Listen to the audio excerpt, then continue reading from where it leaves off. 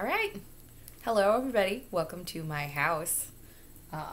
This is my couch. This is my living room. This is my dog with this cone of shame. And today we are going to read the first couple of chapters of Legend by Marie Lu. This is a book I truly, really enjoy, so I'm excited to share this with you. So we'll get started. Los Angeles, California, Republic of America. Population, 20,174,282. Part 1. The Boy Who Walks in the Light.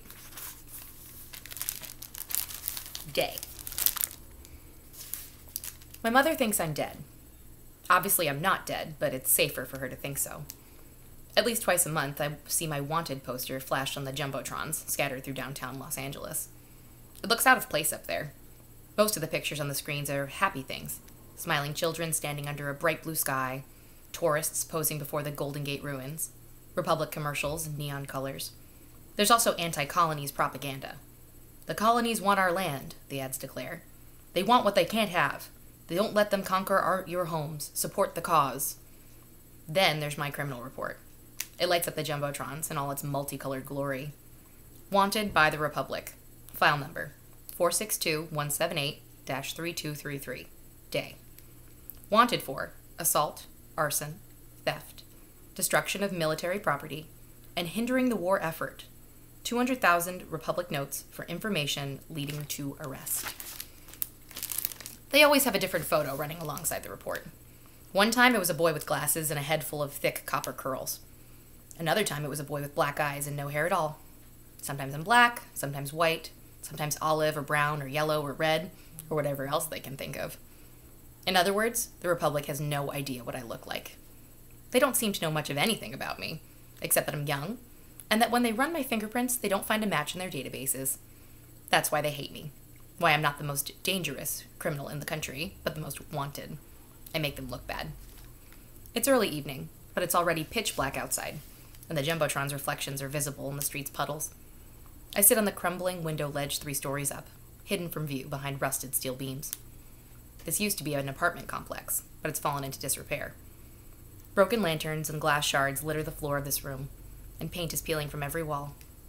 In one corner, an old portrait of the Elector Primo lies face up on the ground. I wonder who used to live here. No one's cracked enough to let their portrait of the Elector sit discarded on the floor like that. My hair, as usual, is tucked inside an old newsboy cap. My eyes are fixed on the small 1-story house across the road. My hands fiddle with the pendant tied around my neck. Tess leans against the room's other window, watching me closely. I'm restless tonight, and as always, she can sense it. The plague has hit the lake sector hard. In the glow of the jumbotrons, Tess and I can see the soldiers at the end of the street as they inspect each home, their black capes shiny and worn loose in the heat. Each of them wears a gas mask. Sometimes when they emerge, they mark a house by painting a big red X on the front door. No one enters or leaves the home after that, at least not when anyone's looking. Still don't see them? Tess whispers. Shadows conceal her expression. In an attempt to distract myself, I'm piecing together a makeshift slingshot out of old PVC pipes. They haven't eaten dinner. They haven't sat down by the table in hours. I shift and stretch out my bad knee. Maybe they're not home? I shoot Tess an irritated glance. She's trying to console me, but I'm not in the mood. A lamp's lit. Look at those candles. Mom would never waste candles if no one was home. Tess moves closer. We should leave the city for a couple weeks, yeah? She tries to keep her voice calm, but the fear is there. Soon the plague will have blown through, and you can come back to visit. We have more than enough money for 2 train tickets. I shake my head. 1 night a week, remember? Just let me check up on them. 1 night a week. Yeah, you've been coming here every night this week. I just want to make sure they're okay. What if you get sick? I'll take my chances, and you didn't have to come with me. You could have waited for me back in Alta. Tess shrugs. Somebody has to keep an eye on you. 2 years younger than me, although sometimes she sounds old enough to be my caretaker. We look on in silence as the soldiers draw closer to my family's house. Every time they stop at a home, 1 soldier pounds on the door, while a second stands with him with his gun drawn. If no one opens the door within 10 seconds, the first soldier kicks it in. I can't see them once they rush inside, but I know the drill. A soldier will draw a blood sample from each family member, then plug it in a handheld reader and check for the plague. The whole process takes 10 minutes. I count the houses between where the soldiers are now and where my family lives. I'll have to wait another hour before I know their fate. A shriek echoes from the other side of the street. My eyes dart toward the sound, and my hand whips to the knife sheathed in my belt. Tess sucks in her breath. It's a plague victim. She must have been deteriorating for months because her skin is cracked and bleeding everywhere, and I find myself wondering how the soldiers could have missed this one during previous inspections. She stumbles around for a while, disoriented, then charges forward, only to trip and fall to her knees. I glance back toward the soldiers. They see her now. The soldier with the drawn weapon approaches, while the 11 others stay where they are and look on. One plague victim isn't much of a threat. The soldier lifts his gun and aims. A volley of sparks engulfs the infected woman. She collapses, then goes still. The soldier rejoins his comrades. I wish we could get our hands on one of the soldier's guns. A pretty weapon like that doesn't cost much on the market. 480 notes? Less than a stove. Like all guns, it has precision, guided by magnets and electric currents, and can accurately shoot a target 3 blocks away. It's tech stolen from the colonies, Dad once said. Although, of course, the Republic would never tell you that. Tess and I could buy 5 of them if we wanted. Over the years, we've learned to stockpile the extra money we steal and stash it away for emergencies. But the real problem with having a gun isn't the expense. It's that it's so easy to trace back to you. Each gun has a sensor on it that reports its user's hand shape, thumbprints, and location. If that didn't give me away, nothing would. So I'm left with my homemade weapons, PVC pipe slingshots, and other trinkets. They found another one, Tess says. She squints to get a better look. I look down and see the soldiers spill from another house. One of them shakes a can of spray paint and draws a giant red X on the door. I know that house. The family that lives there once had a little girl my age. My brothers and I played with her when we were younger. Freeze tag and street hockey with iron pokers and crumbled paper. Tess tries to distract me by nodding at the cloth bundle near my feet. What'd you bring them? I smile, then reach down to untie the cloth. Some of the stuff we saved up this week. It'll make a nice celebration once they pass the inspection. I dig through the little pile of goodies inside the bundle, then hold up a used pair of goggles. I check them again to make sure there are no cracks in the glass. For John, an early birthday gift. My older brother turns 19 later this week. He works 14-hour shifts in the neighborhood plant's friction stoves, and always comes home rubbing his eyes from the smoke. These goggles were a lucky steal from a military supply shipment. I put them down and shuffle through the rest of the stuff. It's mostly tins of meat and potato hash I stole from an airship's cafeteria, and an old pair of shoes with intact soles. I wish I could be in the room with all of them when I deliver this stuff. But John's the only one who knows I'm alive, and he's promised not to tell Mom or Eden. Eden turns 10 in 2 months, which means that in 2 months, he'll have to take the trial. I failed my own trial when I was 10. That's why I worry about Eden, because even though he's easily the smartest of all 3 of us boys, he thinks a lot like I do. When I finished my trial, I felt so sure of my answers that I didn't even bother to watch them grade it. But then the admins ushered me into a corner of the trial stadium with a bunch of other kids. They stamped something on my test and stuffed me into a train headed downtown. I didn't get to take anything except the pendant I wore on my neck. I didn't even get to say goodbye. Several different things could happen after you take the trial. You get a perfect score, 1,500 points. No one's ever gotten this. Well, except for some kid a few years ago who the military made a gaudy fuss over. Who knows what happens to someone with a score that high? Probably lots of money and power, yeah? You score between a 1450 and a 1499. Pat yourself on the back, because you'll get instant access to 6 years of high school, then 4 to the top universities in the Republic. Drake, Stanford, and Brennan. Then, Congress hires you, and you make lots of money. Joy and happiness follow, at least according to the Republic. You get a good score, somewhere between 1250 and 1449 points. You get to continue on to high school, and then you're assigned to a college. Not bad. You squeak by with a score between 1,000 and 1249. Congress bars you from high school. You join the poor, like my family. You'll probably either drown while working the water turbines or get steamed to death in the power plants. You fail. It's almost always the slum sector kids who fail. If you're in this unlucky category, the Republic sends officials to your family's homes. They make your parents sign a contract, giving the government full custody over you. They say that you've been sent away to the Republic's labor camps, and that your family will not see you again. Your parents have to nod and agree. A few even celebrate because the Republic gives them 1,000 notes as a condolence gift. Money and one less mouth to feed? What a thoughtful government. Except, all this is a lie. An inferior child with bad genes is no use to the country. If you're lucky, Congress will let you die without first sending you to the labs to be examined for imperfections. 5 houses remain. Tess sees the worry in my eyes and puts a hand on my forehead. One of your headaches coming on? No, I'm okay. I peer to the open window at my mother's house, then catch my first glimpse of a familiar face. Eden walks by, then peeks out the window at the approaching soldiers and points some handmade metal contraption at them. Then he ducks back inside and disappears from view. His curls flash white blonde in the flickering lamplight. Knowing him, he probably built the gadget to measure how far away someone is or something like that. He looks thinner, I mutter. He's alive and walking around, Tess replies. I'd say that's a win. Minutes later, we see John and my mother wander past the window, deep in conversation. John and I look pretty similar, although he's grown a bit stockier from long days at the plant. His hair, like most who live in our sector, hangs down past his shoulders and is tied back into a simple tail. His vest is smudged with red clay. I can tell Mom's scolding him for something or another, probably for letting Eden peek out the window.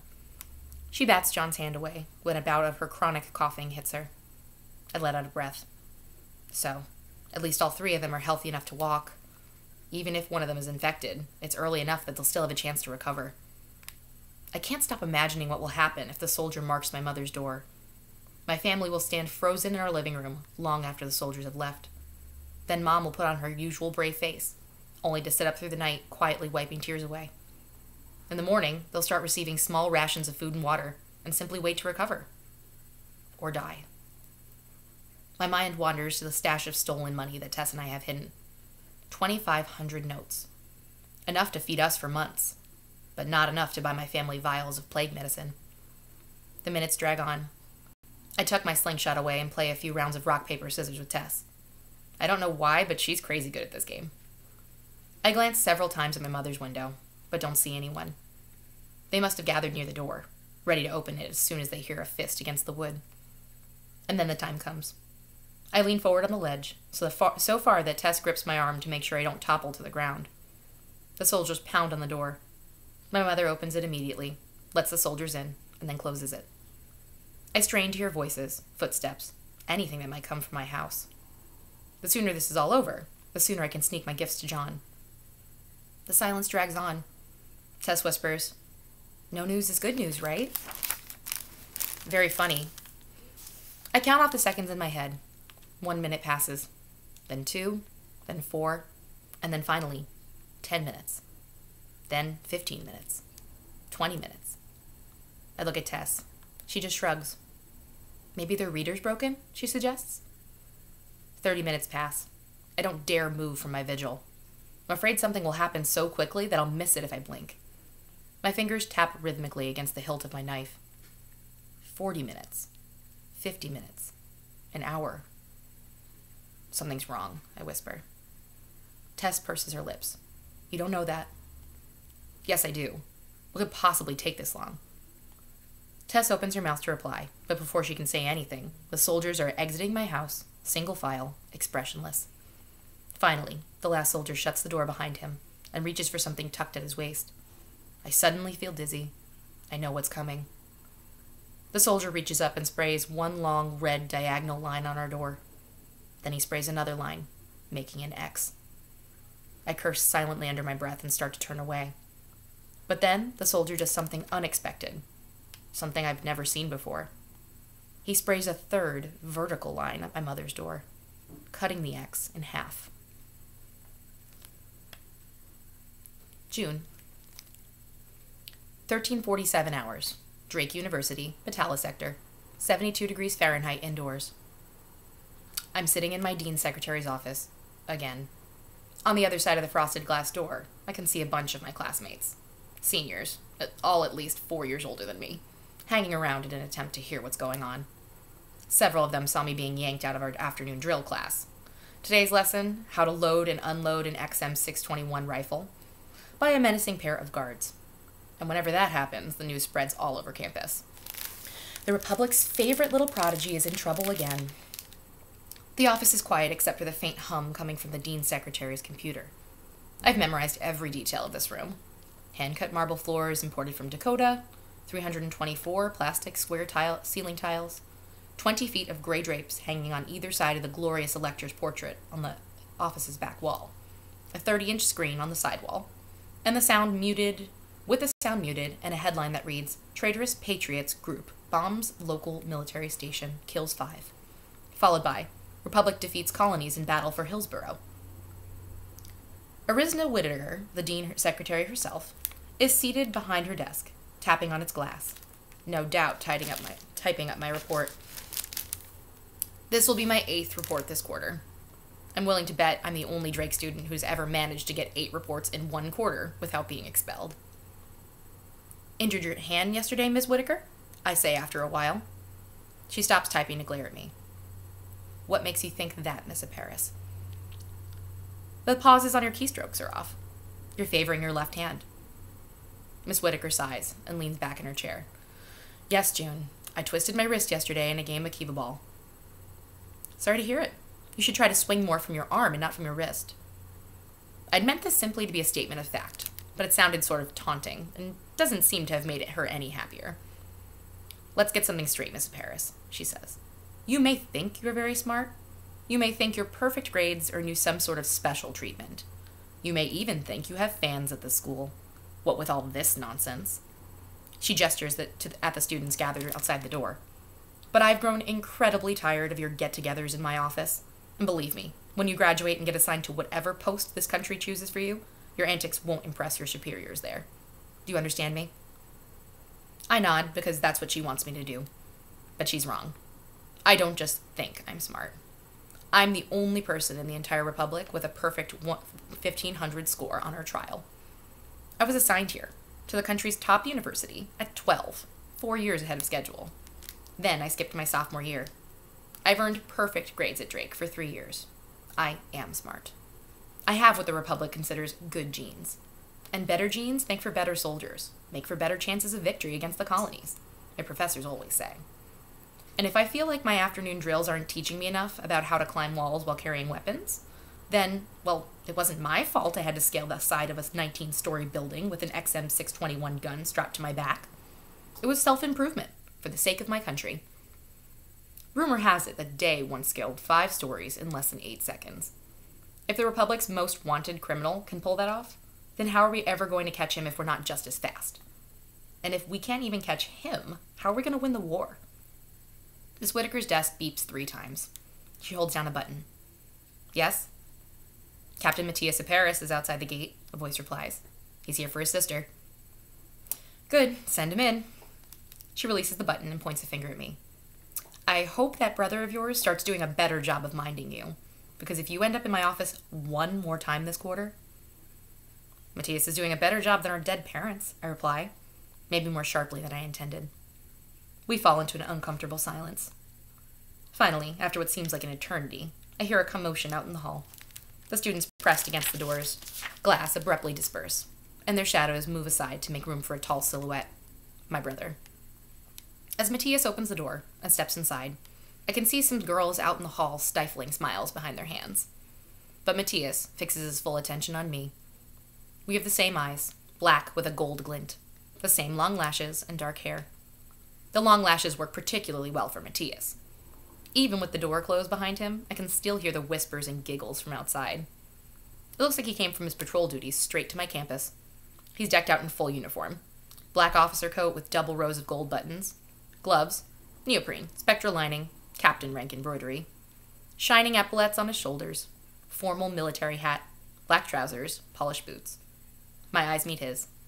He's furious. Miss Whittaker gives Matthias a brilliant smile. "Ah, Captain," she exclaims. "It's a pleasure to see you." Matthias taps the edge of his hat in a polite salute. "It's unfortunate it's under these circumstances again," he replies. "My apologies." "Not a problem, Captain." The Dean Secretary waves her hand dismissively. What a brown-noser. Especially after what she just said about Matthias. It's hardly your fault. Your sister was caught scaling a high-rise during her lunch hour today. She'd wandered 2 blocks off campus to do it. As you know, students are only to use the climbing walls on campus for physical training, and leaving the campus in the middle of the day is forbidden. Yes, I'm aware of that, Matthias interrupts, looking at me out of the corner of his eye. I saw the helicopters over Drake at noon and had a suspicion June might have been involved.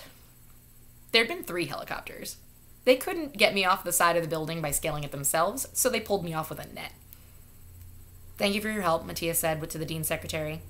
He snaps his fingers at me, my cue to get up. When June returns to campus, she'll be on her best behavior.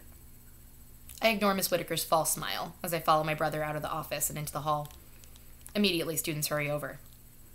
June, a boy named Dorian says as he tags alongside us. He'd asked me, unsuccessfully, to the annual Drake Ball 2 years in a row. Is it true? How high up did you get? Matthias cuts him off with a stern look. June's heading home. Then he puts a hand firmly on my shoulder and guides me away from my classmates. I glance behind me and manage to smile for them. 14 floors, I call back. That gets them buzzing again. Somehow, this has become the closest relationship I have with the other Drake students. I'm respected, discussed, gossiped about, not really talked to. Such is the life of a 15-year-old senior in a university meant for 16 and up. Matthias doesn't say another word as we make our way down the corridors, past the manicured lawns of the central quad and the glorious elector statue, and finally through one of the indoor gyms. We pass by the afternoon drills I'm supposed to be participating in. I watch my classmates run along the giant track surrounded by a 360-degree screen, simulating some desolate warfront road. They're holding their rifles out in front of them, attempting to load and unload as fast as they can while running. At most other universities, there wouldn't be so many student soldiers, but at Drake, almost all of us are well on our way to career assignments in the Republic's military. A few others are tapped for politics and Congress, and some are chosen to stay behind and teach. But Drake is the Republic's best university, and seeing how the best are always assigned into the military, our drill room is packed with students. By the time we reach one of Drake's outer streets, and I climb into the back seat of our waiting military jeep, Matthias can barely contain his anger. Suspended for a week? Do you want to explain this to me? He demands. I get back from a morning of dealing with the Patriot rebels, and what do I hear about? Helicopters, 2 blocks from Drake, a girl scaling a skyscraper. I exchange a friendly look with Thomas, the soldier in the driver's seat. Sorry, I mutter. Matthias turns around from his place in the passenger seat and narrows his eyes at me. What the hell were you thinking? Did you know you'd wander right off campus? Yes. Of course. You're 15. You went 14 floors up a... He takes a deep breath, closes his eyes, and steadies himself. For once, I'd appreciate it if you would let me do my daily tours of duty without worrying myself sick over what you're up to. I try to meet Thomas's eyes again in the rearview mirror, but he keeps his gaze on the road. Of course, I shouldn't expect any help from him. He looks as tidy as ever with his perfectly slicked hair and perfectly ironed uniform. Not a strand or thread out of place. Thomas might be several years younger than Matthias and a subordinate on his patrol, but he's more disciplined than anyone I know. Sometimes I wish I had that much discipline. He probably disapproves of my stunts even more than Matthias does. We leave downtown Los Angeles behind and travel up the winding highway in silence.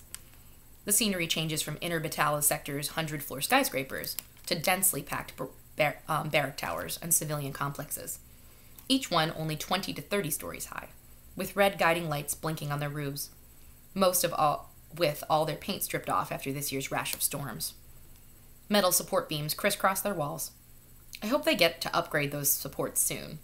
The war's been intense lately, and with several decades of infrastructure funding diverted to supplying the war front, I don't know if these buildings would hold up in another earthquake. After a few minutes, Matthias continues in a calmer voice. You really scared me today, he says. I was afraid they'd mistake you for Day and shoot at you. I know he doesn't mean this as a compliment, but I can't help smiling. I lean forward to rest my arms on top of his seat. Hey, I say, tugging his ear, the way I did when I was a kid. I'm sorry I made you worry. He lets out a scornful chuckle. I can tell his anger is already fading. Yeah, that's what you say every time, Junebug. Is Drake not keeping your brain busy enough? If not, then I don't know what will. You know. If you just take me along on some of your missions, I'd probably learn a lot more and stay out of trouble. Nice try. You're not going anywhere until you graduate and get assigned to your own patrol. I bite my tongue. Matthias did pick me once for a mission last year, when all third-year Drake students had to shadow an assigned military branch. His commander sent him to kill a runaway prisoner of war from the colonies. So Matthias brought me along with him, and together we chased the POW deeper and deeper into our territory, away from the dividing fences and the strip of land running from Dakota to West Texas that separates the Republic and the colonies, away from the warfront where airships dot the sky. I tracked him into an alley in Yellowstone City, Montana, and Matthias shot him. During the chase, I broke 3 ribs and had a knife buried in my leg. Now, Matthias refuses to take me anywhere. When Matthias finally speaks again, he sounds grudgingly curious. So, tell me, he whispers, how fast did you climb those 14 stories? Thomas makes a disapproving sound in his throat, but I break into a grin. Storm's past. Matthias loves me again. 6 minutes, I whisper back to my brother. And 44 seconds. How do you like that? That must be some kind of record. Not that, you're supposed to do it. Thomas stops the Jeep right behind the lines at the red light and gives Matthias an exasperated look. Come on, Captain, he says. June, Miss Paris, won't learn a thing if you keep praising her for breaking the rules. Cheer up, Thomas. Matthias reaches over and claps him on the back. Surely breaking a rule once in a while is tolerable, especially if you're doing it to beef up your skills for the Republic's sake. Victory against the colonies, right? The light blinks green. Thomas turns his eye back to the road. He seems to count to 3 in his head before letting the Jeep go forward. Right, he mutters.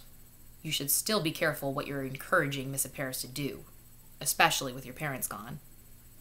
Matthias's mouth tightens into a line, and a familiar, strained look appears in his eyes.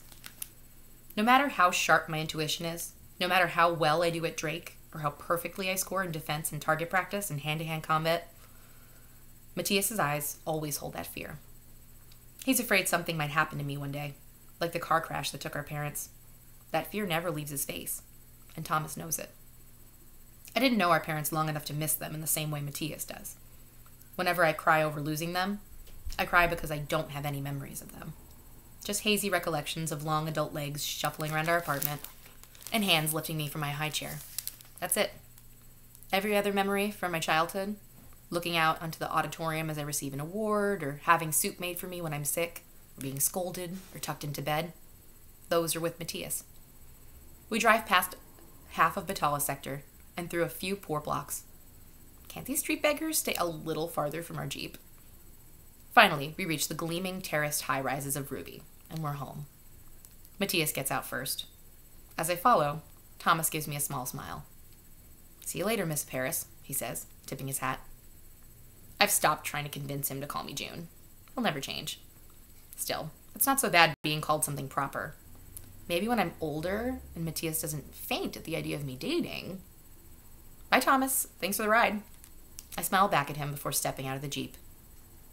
Matthias waits until the door is slammed shut before turning to me and lowering his voice. I'll be home late tonight, he says. There's that tension in his eyes again. Don't go out alone. News from the warfront is they're cutting power to residences tonight to save energy for the airfield bases. So stay put, okay? The streets will be darker than usual. My heart sinks. I wish the Republic would hurry up and win this war already, so that for once we might actually get a whole month of nonstop electricity. Where are you going? Can I come with you? I'm overseeing the lab at Los Angeles Central. They're delivering vials of some mutated virus there. I shouldn't take all night. And I already told you, no missions. Matthias hesitates. I'll be home as early as I can. We have a lot to talk about. He puts his hands on my shoulder, ignores my puzzled look, and gives me a quick kiss on my forehead. Love you, Junebug, he says, his trademark goodbye. He turns to climb back into the Jeep. I'm not going to wait up for you, I call after him. But by now, he's already inside, and the Jeep's pulling away with him inside of it. Be careful, I murmur. But it's pointless to say now. Matthias is too far away to hear me. Day. When I was 7 years old, my father came home from the war front for a week's leave. His job was to clean up after the Republic soldiers, so he was usually gone, and Mom was left to raise us boys on her own. When he came home that time, The city patrols did a routine inspection of our house, then dragged Dad off to the local police headquarters for questioning. They'd found something suspicious, I guess. The police brought him back with 2 broken arms, his face bloody and bruised. Several nights later, I dipped a ball of crushed ice into a can of gasoline, let the oil coat the ice in a thick layer, and lit it. Then I launched it with a slingshot through the window of our local police headquarters. I remember the fire trucks that came whizzing around the corner shortly thereafter, and the charred remains of the police building's west wing. They never found out who did it, and I never came forward. There was, after all, no evidence. I had committed my first perfect crime. My mother used to hope that I would rise up from my humble roots, become someone successful, or even famous. I'm famous, all right, but I don't think it's what she had in mind. It's nightfall again, a good 48 hours since the soldiers marked my mother's door. I wait in the shadows of a back alley, 1 block from the Los Angeles Central Hospital, and watch its staff spill in and out of the main entrance. It's a cloudy night with no moon, and I can't even make out the crumbling bank tower sign at the top of the building. Electric lights shine from each floor, a luxury-only government building, and the elite's home can a luxury only government buildings and the elite's homes can afford. Military jeeps stack up along the street as they wait for approval to enter the underground parking lots. Someone checks them for proper IDs. I keep still, my eyes fixed on the entrance. I look pretty awesome tonight. I'm wearing my good pair of shoes, boots made out of dark leather worn soft over time, with strong laces and steel toes. Bought them with 150 notes from our stash. I've hidden a knife flat against the sole of each boot. When I shift my feet, I can feel the cool metal against my skin. My black trousers are tucked into my boots, and I carry a pair of gloves and a black handkerchief in my pockets. A dark, long-sleeved shirt is tied around my waist. My hair hangs loose down by my shoulders. This time I've sprayed my white blonde strands a deep black, as if I've dipped them in a crude oil. Earlier in the day, Tess had traded 5 notes for a bucket of pygmy pig's blood from the back alley of the kitchen. My arms, stomach, and face are smeared with it. I've also streaked mud on my cheeks for good measure. The hospital spans the first 12 floors of the building, but I'm only interested in the one without windows. That's the 3rd floor, a laboratory, where the blood samples and medicines will be. From the outside, the 3rd floor is completely hidden behind elaborate stone carvings and worn Republic flags. Behind the facade lies a vast floor with no halls and no doors. Just a gigantic room, doctors and nurses behind white masks, test tubes and pipettes, incubators and gurneys. I know this because I've been there before. I was there the day I failed my trial, the day I was supposed to die. My eyes scan the side of the tower. Sometimes I can break into a building by running it from the outside, if there are balconies to leap from and window ledges to balance on. I once scaled a 4-story building in less than 5 seconds. But this tower is too smooth, with no footholds. I'll have to reach the lab from inside. I shiver a little in the warmth and wish I asked Tess to come with me. But 2 trespassers are easier to catch than 1. Besides, it's not her family who needs the medicine. I check to make sure I've tucked my pendant beneath my shirt. A lone medic truck pulls up behind the military jeeps. Several soldiers climb out and greet the nurses while others unpack the truck boxes.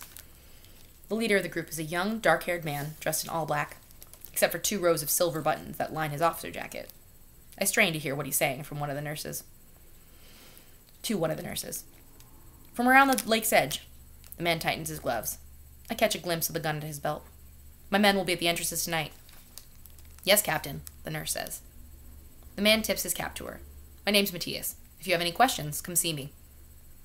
I wait until the soldiers are spread out across the hospital's perimeter, and the man named Matthias has immersed himself in conversation with 2 of his men. Several more medic trucks come and go, dropping off soldiers, some with broken limbs, some with gashes on their heads or lacerations on their legs. I take a deep breath, then step out of the shadows and stumble toward the hospital's entrance. A nurse spots me first, just outside the main doors. Her eyes dart to the blood on my arms and face. "Can I be admitted, cousin?" I call to her.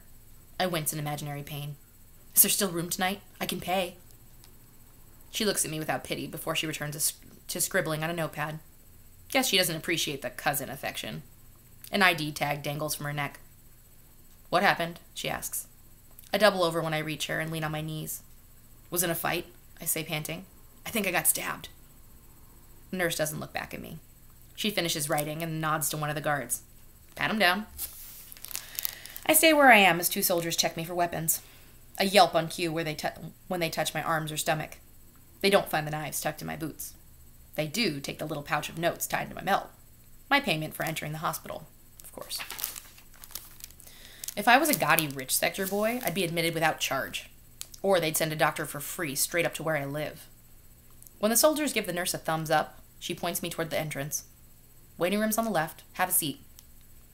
I thank her and stumble toward the sliding doors. The man named Matthias watches me as I pass. He's listening patiently to one of his soldiers, but I see him study my face as if out of habit.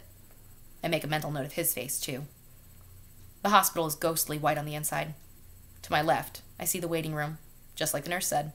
A huge space packed with people sporting injuries of all shapes and sizes. Many of them moan in pain. One person lies unmoving on the floor. I don't want to guess how long some of them have been here, or how much they had to pay to get in. I note where all the soldiers are standing. 2 by the secretary's window, 2 by the doctor's door far in the distance, several near the elevators, each wearing ID tags. And then I drop my eyes to the floor. I shuffle to the closest chair and sit.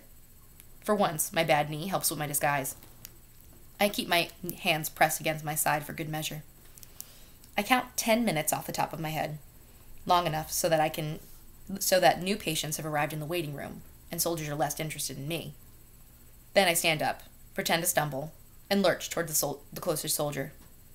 His hand reflexively moves to his gun. "Sit back down," he says. I trip and fall against him. "I need the bathroom," I whisper, my voice hoarse. My hands tremble as I grab his black robes for balance. The soldiers look at me in disgust while some of the others snicker. I see his hands creep closer to the gun's trigger, but one of the other soldiers shakes his head. No shooting in a hospital. The soldier pushes me away and points toward the end of the hall with his gun. "Over there," he snaps. "Wipe some of that filth off your face. And if you touch me again, I'll fill you with bullets." I release him and nearly fall to my knees. Then I turn and stagger toward the restroom. My leather boots squeak against the floor tiles. I can feel the soldier's eyes on me as I enter the bathroom and lock the door. No matter. They'll forget about me in a couple of minutes. And it'll take several more minutes before the soldier I'd grabbed realizes his ID tag is missing. Once in the bathroom, I abandon my sick routine. I splash water in my face and scrub until most of the pig's blood and mud have come off. I unzip my boots and tear open the inner soles to reveal my knives, then tuck them into my belt. My boots go back on my feet. Then I untie the black collared shirt from around my waist and put it on, buttoning it all the way up to my neck and clipping my suspenders over it. I pull my hair back into a tight ponytail and tuck the tail into the shirt so that it's pressed flat against my back. Finally, I pull my gloves on and tie a black handkerchief around my mouth and nose. If someone catches me now, I'll be forced to run anyway. Might as well hide my face. When I finish, I use the tip of one of my knives to unscrew the cover of the bathroom's ventilation shaft. Then I take out the soldier's ID tag, clip it to my pendant necklace, and stuff myself headfirst into the shaft's tunnel.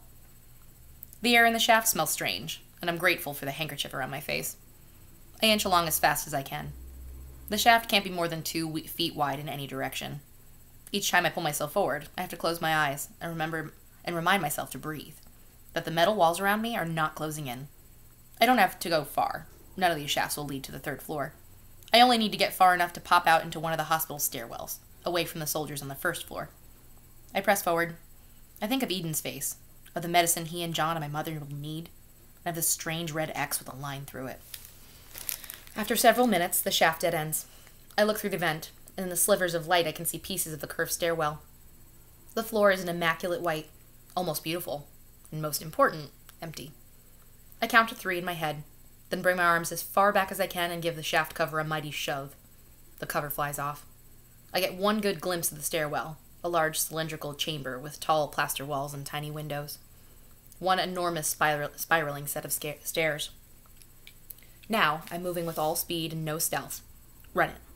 I squeeze out of the shaft and dart up the steps. Halfway up, I grab the railing and fling myself to the next highest curve. The security cameras must be focused on me. An alarm will sound any minute. 2nd floor, 3rd floor. I'm running out of time. As I approach the 3rd floor door, I tear the ID tag off my necklace and pause long enough to swipe it against the door's reader. The security cameras haven't triggered an alarm in time to lock down the stairwell. The handle clicks. I'm in. I throw open the door. I'm in a huge room filled with rows of gurneys and chemicals boiling under metal hoods. Doctors and soldiers look up at me with startled faces. I grab the first person I see, a young doctor standing close to the door. Before any of the soldiers can point a gun in our direction, I whip out one of my knives and hold it close to the man's throat. The other doctors and nurses freeze. Several of them scream. "Shoot, and you'll hit him instead," I call out to the soldiers from beneath my handkerchief. Their guns are focused on me now. The doctor trembles in my grasp. I press my knife harder against his neck, careful not to cut him. "I won't hurt you," I whisper in his ear. "Tell me where to get the plague cures." He lets out a strangled whimper, and I can feel him sweating under my grip. He gestures toward the refrigerators. The soldiers are still hesitating, but one of them calls out to me. "Release the doctor," he shouts. "Put your hands up." I want to laugh. The soldier must be a new recruit. I cross the room with the doctor, then stop at the refrigerators. "Show me." The doctor lifts a trembling hand and pulls the fridge door open. A gust of freezing air hits us. I wonder if the doctor can feel how fast my heart is beating. "There," he whispers. I turn away from the soldiers long enough to see the doctor pointing at the top shelf in the fridge. Half of the vials on the shelf are labeled with a 3-lined X. T. Filoviridae virus mutations. The other half of the vials are labeled 11.30 cures. But all the vials are empty. They've run out. I curse under my breath. My eyes skim other shelves. They only have plague suppressants and various painkillers. I curse again. Too late to turn back now. "I'm letting go," I whisper to the doctor. "Duck." I release my grip and shove him hard to make him fall to his knees. The soldiers open fire, but I'm ready for them. I hide beneath the open fridge door as bullets ricochet off it. I grab several bottles of suppressants and shove them into my shirt. I bolt. One of the stray bullets scrapes me, and searing pain shoots up my arm. I'm almost at the exit. An alarm goes off as I burst through the stairwell door. There's a chorus of clicks as all the doors in the stairwell lock from inside. I'm trapped. The soldiers can still come through any door, but I won't be able to get out. Shouts and footsteps echo from inside the laboratory. A voice yells out, "He's hit!" My eyes jump to the tiny windows in the stairwell's plaster walls. They're too far away for me to reach the stairs themselves. I grit my teeth and pull out my second knife so that I now have one in each hand. I pray the plaster is soft enough, then leap off the stairs and throw myself toward the wall. I stab one knife straight into the plaster. My wounded arm gushes blood. I scream from the effort. I'm dangling halfway between my launching place and the window. I rock back and forth as hard as I can. The plaster is giving way. Behind me, I hear the laboratory door burst open and soldiers spill out. Bullets spark all around me. I swing toward the window and let go of the knife buried in the wall. The window shatters, and I'm suddenly out in the night again, and falling like a star to the first floor. I rip open my long-sleeve shirt and let it billow behind me as thoughts zip through my head. Knees bent, feet first. Relax muscles. Hit with balls of feet. Roll. And the ground rushes up at me.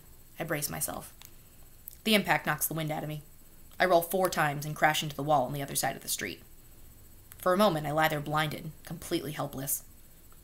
Above me, I can hear furious voices coming from the 3rd-floor window as the soldiers realize they're going to have to double back into the laboratory and disable the alarm. My senses gradually sharpen. Now I'm very aware of the pain in my side and arm. I use my good arm to prop myself up and wince. My chest throbs. I think I've cracked a rib. When I try to stand, I realize that I've sprained one of my ankles, too. I can't tell if my adrenaline is keeping me from feeling other effects of my fall. Shouts come from around the building's corner. I force myself to think. I'm now near the rear of the building, and several alleys branch off behind me into the darkness. I limp into the shadows. When I look over my shoulder, I can see a small group of soldiers rush to where I've fallen, pointing out the broken glass and blood. One of the soldiers is the young captain I saw earlier, the man named Matthias. He orders his men to spread out. I quickly quicken my pace and try to ignore the pain. I hunch my shoulders so the black of my outfit and hair help me melt into the darkness. My eyes stay down. I need to find a sewer cover. The edges of my vision are blurring now. I push one hand against my ear and feel for blood. Nothing yet. A good sign. Moments later, I catch sight of a sewer cap on the street. I heave a sigh, readjust the black handkerchief covering my face, and bend down to lift the cover. Freeze. Stay where you are. I whirl around to see Matthias, the young captain from the hospital's entrance, facing me. He has a gun pointed straight at my chest. But to my surprise, he doesn't fire it. I tighten my grip on my remaining knife. Something changes in his eyes, and I know he recognizes me, the boy who had pretended to stagger into the hospital. I smile. I have plenty of wounds for the hospital to treat now. Matthias narrows his eyes. Hands up. You're under arrest for theft, vandalism, and trespassing. You're not going to take me in alive. I'd be happy to take you in dead if you prefer. What happens next is a blur. I see Matthias tense up to fire his gun. I throw my knife at him with all my strength. Before he can fire, my knife hits him hard in the shoulder, and he falls backward with a thud. I don't wait to see him get up. I bend down and heave the manhole cover up, then lower myself down the ladder and into the blackness. I pull the sewer cover back in place. My injuries are catching up to me now. I stumble along the sewers, my vision going in and out of focus. One of my hands pressed hard against my side. I'm careful not to touch the walls. Every breath hurts. I must have cracked a rib. I'm alert enough to think about which direction I'm moving in, and concentrate on heading toward the lake sector. Tess will be there. She'll find me and help me to safety. I think I can hear the rumble of footsteps overhead, the shout of soldiers. No doubt someone has discovered Matthias by now, and they might even have headed down into the sewers too. They could be hot on my trail with a pack of dogs. I make a point to take several turns and walk in the filthy sewer water. Behind me, I hear splashes and the sound of echoing voices. I take more turns. The voices get a little closer, then farther. I keep my original direction planted firmly in my mind. It would be something, wouldn't it, to escape the hospital only to die down here, lost in a gaudy maze of sewers? I count off the minutes to keep myself from passing out. 5 minutes, 10 minutes, 30 minutes, an hour. The footsteps behind me sound far away now, as if they are on a different path than I am. Sometimes I hear strange sounds, something like a bubbling test tube and a sigh of steam pipes, a breath of air. It comes and goes. 2 hours, 2.5 hours. When I see the next ladder leading up to the surface, I take my chances and pull myself up. I'm in real danger of fainting now. It takes all my remaining strength to drag myself onto the street. I'm in a dark alley. When I've caught my breath, I blink away my fuzzy vision and study my surroundings. I can see Union Station several blocks away. I'm not far now. Tess will be there, waiting for me. 3 more blocks. 2 more blocks. I have 1 more block. I can't hold on any longer. I find a dark spot in the alley and collapse. The last thing I see is the silhouette of a girl off in the distance. Maybe she's walking toward me. I curl up and begin to fade away. Before I black out, I realize that my pendant is no longer looped around my neck. And that's where I'll stop for today. That's 3 chapters. So, what I would like you guys to think about. So tomorrow we'll do a live stream, and we'll actually be able to talk about it, and you can ask questions and make comments in the comment section. I feel like a real YouTuber. Isn't this cool? So you can make comments on what you thought about the chapter. If you have any questions, feel free to do that, and I'll talk about it tomorrow. But what I want you to think about today so far is, what do you know about the setting of this story so far? So where is this taking place? When is this taking place? What kind of feelings do you get about the world they live in? Why is it dystopian? Remember, a future gone wrong. Try to figure out, like, what do we know about this place so far? And I want you to think about our characters, our main characters so far. So as you can tell, our book is going to rotate between 2 main characters, June and Day, and our chapters are going to alternate between their 2 perspectives. Right now, they haven't interacted, but they will eventually meet up, and we'll see the story from both of their sides. So I want you to take some time to think about their personalities and what do we know about them so far. Use some of your character traits to describe them. I'm going to post something on Google Classroom, so you guys can make a post on Google Classroom, or feel free to put a comment here, respond to each other, I'll respond with you, and we'll have a virtual discussion. All right, so I'll talk to you guys tomorrow. I'll see you live from my YouTube channel, hopefully, at 10:30 a.m. Bye.